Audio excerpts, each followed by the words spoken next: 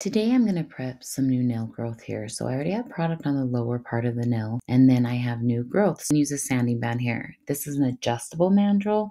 So I loosen it, slide my sanding band down, and then I'm going to run it at a very slow RPM.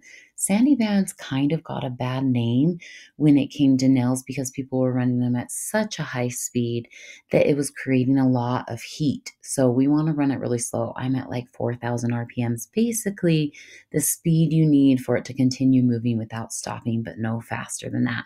So you can see here my new nail growth is already prepped with a little texture, and I also went down over existing product to give it a little texture and make sure my transition is very, very smooth. My existing product had to be pretty flat to be able to do that, and that's really important. So try a sanding band for prepping new nail growth and just run it at a really low speed and you should get great results.